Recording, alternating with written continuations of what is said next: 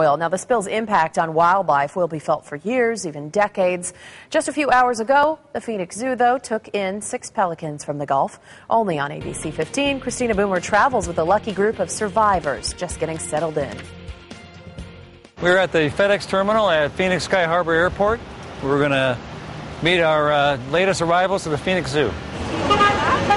Here they are. See the crates? Yeah, these pelicans were collected in the Gulf of Mexico as part of the Association of Zoos and Aquariums, working with all the rescue efforts down in the Gulf to try to place these animals that can't be released. When they were looking for oil birds, they came upon these birds, and these birds could not fly due to previous wing injuries. They can't get out of the slick, yeah. I'm really excited that we can participate. It's kind of a way for Phoenix to participate in helping out in the Gulf there. Even FedEx employees were excited about the arrival of 6 American white pelicans. This one was quickly dubbed Snappy. I'm sure you can understand why. They're beautiful. They're our new babies. Okay, ready?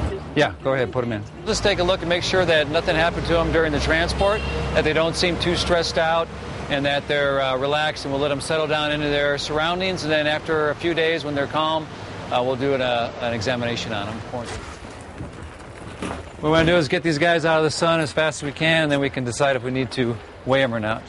This is the quarantine area where the pelicans will be for 30 days. They look real good. They look like they're a little bit warm, but that's natural because we are in Phoenix.